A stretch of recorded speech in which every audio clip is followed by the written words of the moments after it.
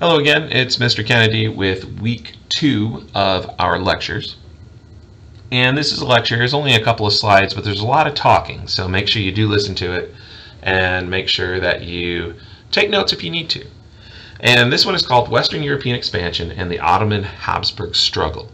We're going to talk about the Crusades, we're going to talk about the Ottoman Empire, and we're also going to talk about the Habsburgs, who are one of the most important families in European history. Alright, Christian expansion. This is going to be what happens after the Crusades are going on. Crusades start in the 1090s and they go all the way up until the 1200s. And there's this period of relative peace between Christian kingdoms and the Muslim world. But that changes with the Reconquista that happens on the Iberian Peninsula. Now, if you're not sure where the Iberian Peninsula is, that's a fancy term for what is today Spain, Portugal, and Andorra. Now, there's a series of battles that go from 718 until about 1492 that pitted the Moors, who were Spanish Muslims, versus the Christians. And this was an attempt to restore what was known as the Old Visigoth Kingdom.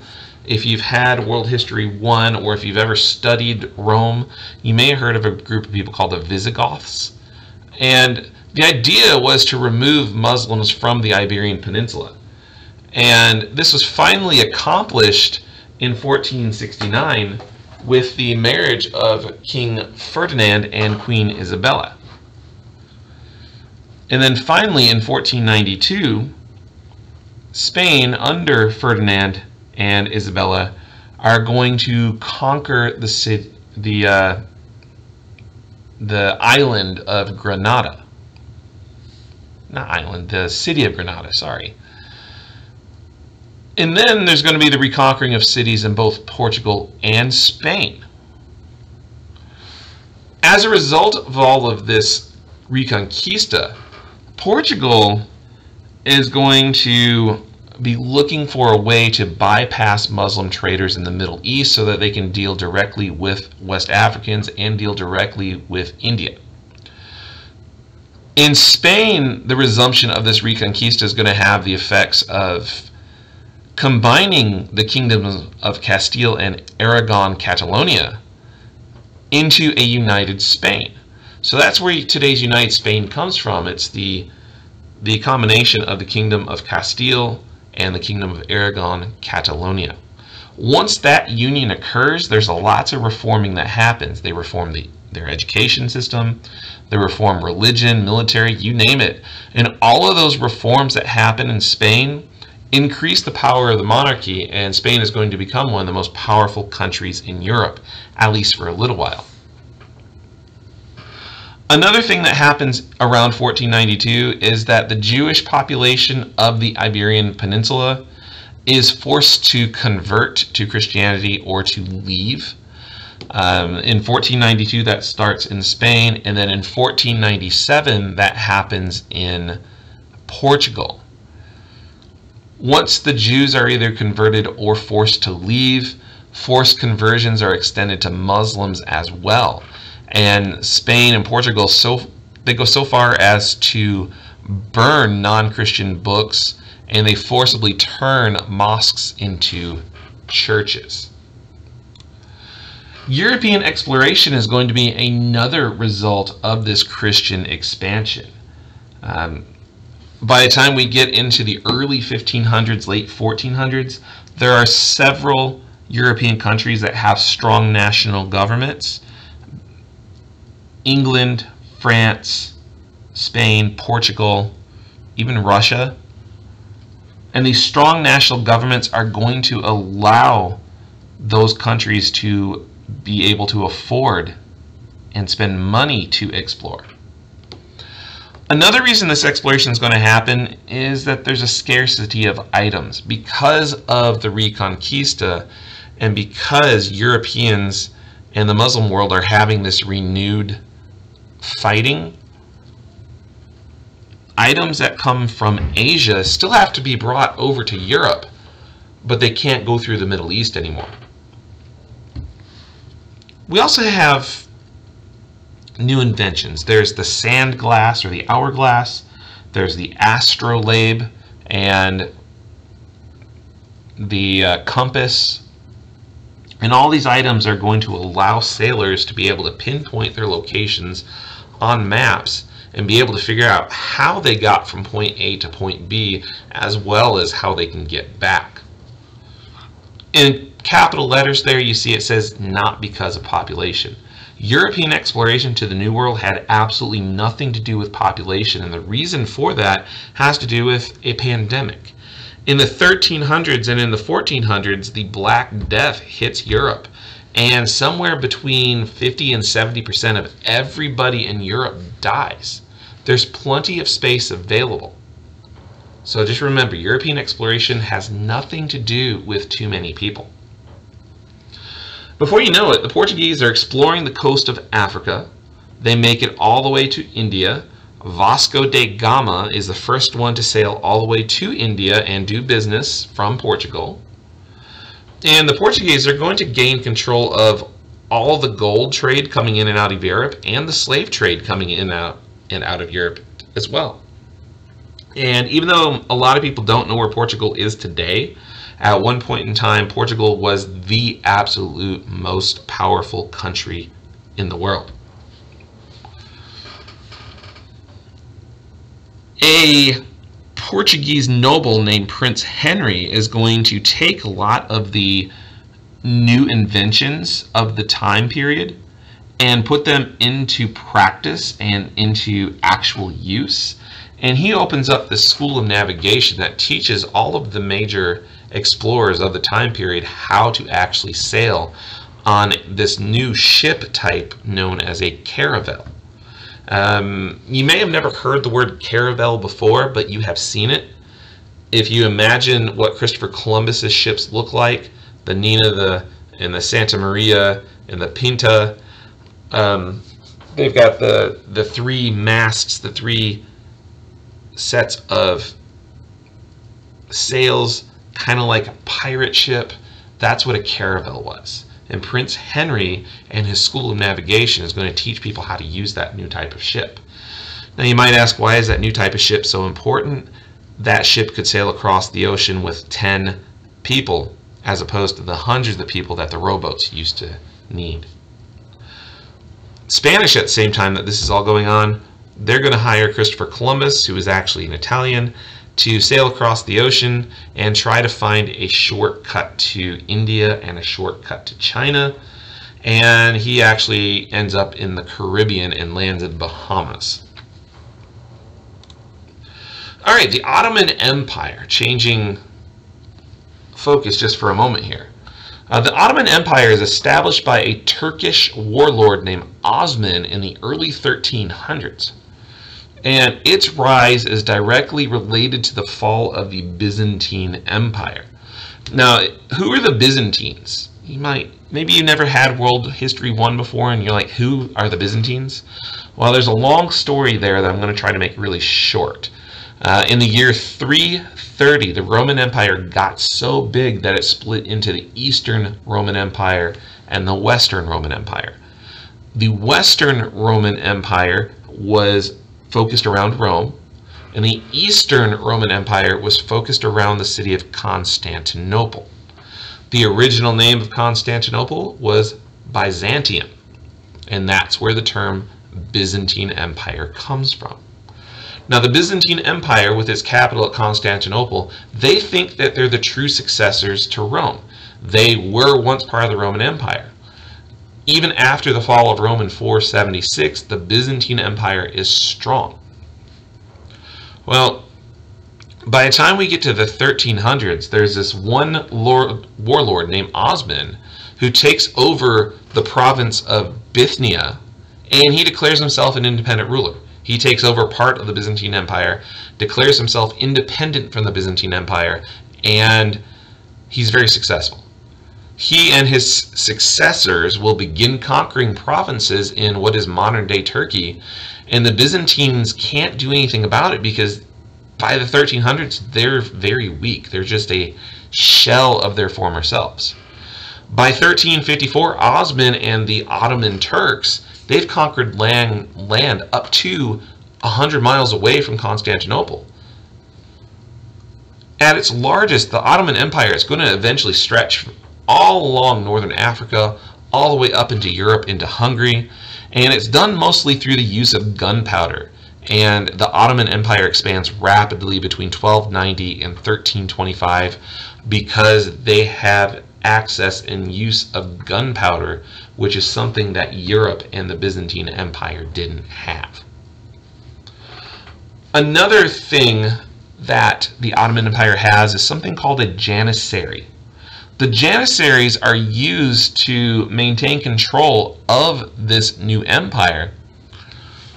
And the janissaries, they're specially trained soldiers that work exclusively for the Sultan or the warlord, the leader of the Ottoman Empire. Janissaries, they're young Christian boys who are taken from their families and put into Muslim families by force. They are taught Muslim lifestyle. They are taught to speak Turkish. They are forcibly converted to Islam, and then they become soldiers for the Ottoman Empire.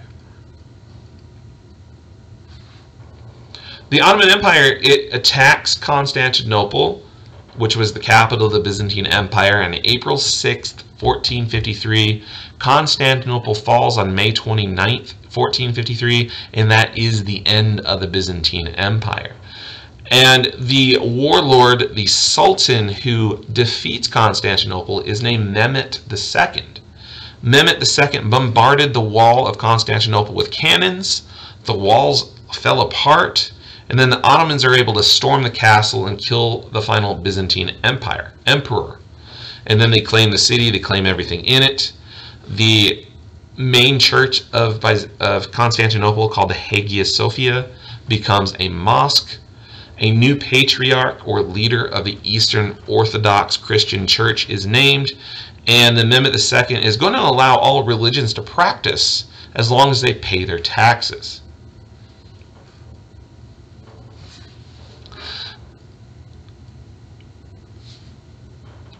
When we get to the Sultan named Suleiman, the Sultan Suleiman is going to build the Topkapi Palace.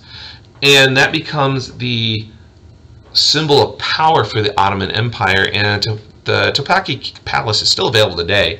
You can go there today to what is now Istanbul, and you can tour it. But Suleiman, he's very famous because he uses the civil service to increase and expand his power. He uses the civil service to increase and expand the size of the military, the bureaucracy, and Suleiman is going to create this highly centralized state. And those janissaries I mentioned, they are key to it. Suleiman, he trains the janissaries to be engineers, artisans, as well as soldiers. And they are paid by the emperor or the sultan, and they work only for the sultan, and they are a special class of Ottoman citizens that run the bureaucracy. The Janissary Corps, by the way, they start in the late 1200s, early 1300s, and they exist all the way up until the 1800s, so they're around for a long time.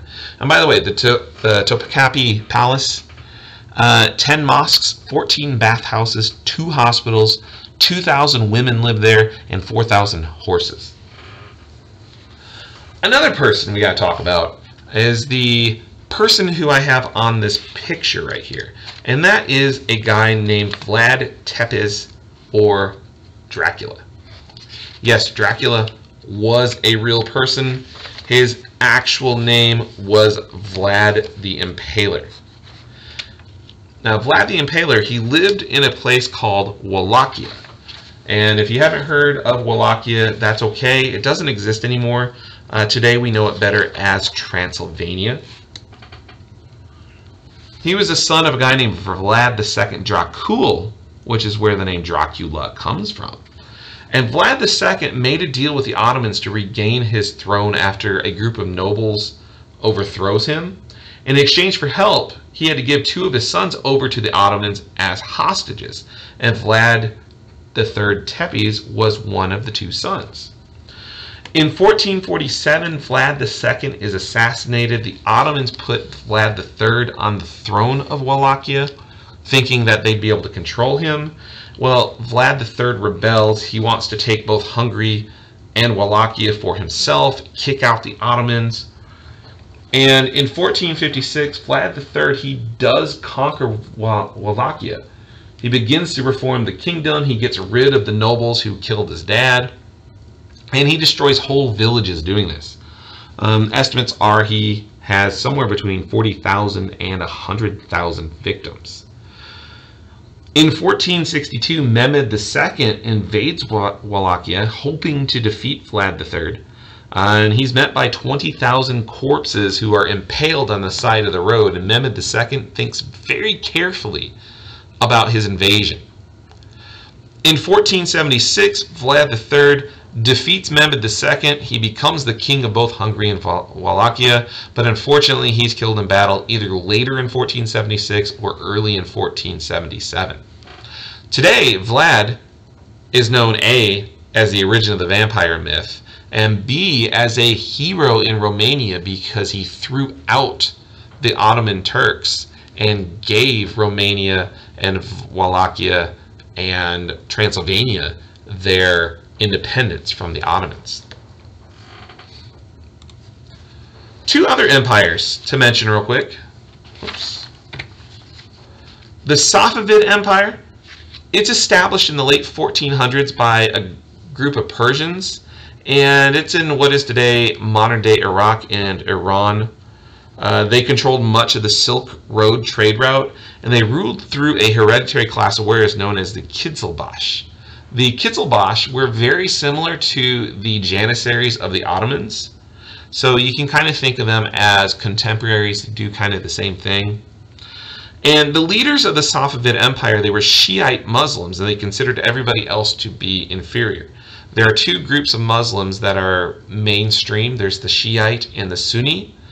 The Sunni Muslims made up slightly more than half of the population, but because the leaders were all Shiite, the Sunnis were persecuted and pushed out of control. And this power struggle between the Shiite and the Sunnis caused a lot of the instability that we have today in Iraq and Iran and other places in the Middle East. Think of like ISIS and the Taliban. Those are partially results of this Safavid Empire. Because of this instability, European countries tried to take control of the Safavid Empire, and that's where the idea of jihad comes into parts of Muslim culture. It was a way to protect their culture and is yet another reason why there's fighting in the Middle East today. The most famous of the Safavid leaders is Shah Abbas. He ruled from 1588 to 1629, and he required everybody to practice a version of Shiite Islam. And if you weren't Shiite, you just weren't worth his time. He would ignore you or kill you or just not help you. Abbas was very paranoid. He had any member of his own family blinded or killed that he didn't personally trust. And that included one of his sons, the Crown Prince Mohammed Mirza. His name's not important, but just so you know that he actually murdered his own son. Now, in the late 1500s, the Safavids attempt to become friends with several European kingdoms. This doesn't work out because of the difference of religions. Abbas basically hoped that a mutual hatred of the Ottoman Turks would allow him to become friends with Europe, but the Europeans demanded that he become Christian first, and he said, no thank you. During the 1600s, there's groups of people on the fringes of the kingdom that begin to revolt, and outsiders from Russia, Mongolia, and India begin to put pressure on the Safavid Empire, and it becomes difficult for the Safavids to maintain control of their borders. And then eventually even the Ottomans begin to invade, and they conquer what is today Iraq. And that left the only remaining Safavid Empire territory as what is today Iran. After that, we have the Mughals. The Mughal Empire, those are empires that are created in northern India when these Muslim leaders begin to rule traditionally Hindu kingdoms. The leaders of these Mughal empires are generally extremely wealthy, and that's because they very often control the trade routes and they control the trading supplies. There are several strong and well-educated leaders, but they fall apart because of civil war. And I'm going to talk more about the Mughal Empire in the future, so I don't want to go too far into it. But just know that in 1658 there is a civil war. This leader named Aurangzeb defeats his father in battle and then completely prohibits Hinduism, which makes a big issue. From there, we have the Habsburgs. The Habsburgs, we'll talk about them a couple more times. They are originally a power family that married into several different royal families. They themselves eventually become royalty, and the Habsburg dynasty is going to reign over Spain, parts of Italy, parts of Germany, Austria, you name it. Some of the Habsburgs even become emperors of the Holy Roman Empire. When we get to the mid-1550s, one of the Habsburg emperors, his name is Charles V, he splits his empire into east and west. His son Philip II gets control of Spain, the Netherlands, all the territory in the Americas, and Naples, which is today part of Italy. His brother Ferdinand I gets control of Austria, Bohemia, which is today the Czech Republic, Hungary, and then the Ottoman, or the Holy Roman Empire. Charles, his hope is that his brother and his son will help each other, but that doesn't really go to plan. Philip II fears the Ottoman Empire and the Muslims, and Philip II's fear of the Ottoman Empire and of Muslims is going to renew the Inquisition and start a whole new wave of forced conversion to Catholicism. And all Muslim residents are going to be expelled from Spain and the Eastern Habsburg Empire in 1609. And because of this, the Ottomans and the Habsburgs become mortal enemies. In North Africa, the two dynasties fight for control of Morocco, Portugal, and the North African coast. While in the east, the two sides fight for control of Austria, Bohemia, Hungary, and parts of the former Byzantine Emperor. So it's the Ottomans and the Habsburgs are the two big protagonists, antagonists during the time. Eventually, France is going to side with the Ottomans, which shocks the Habsburgs. And the reason France sides with the Ottomans is because they saw it as a way to gain territory and gain power despite the difference in religion. Eventually, the Habsburg Empire will become the largest in Europe until it starts this slow march to its death in the mid-1700s. The Ottomans basically grow tired of fighting the Habsburgs, and they turn their attention to conquering the Safavids. And in the end, by 1580 or so, the Ottomans and the Habsburgs declare peace with each other. And the Habsburgs in the west in Spain eventually die out, but the Habsburgs in the east go on to create the Austrian Empire and then the Austrian-Hungarian Empire, and they're going to stay in power until after World War I. Alright, a lot of stuff in this video, a lot of information that I had given to you. Make sure you watch it a couple of times to get the information and process it. And if you have any questions about anything, just send me an email, because this is the Habsburgs fascinate me, just how powerful they were and really how lucky they were to come to power. But that's it for today, 25 minutes. Any questions, comments, concerns, please email me, and I look forward to hearing from you. We'll talk again soon. Bye-bye.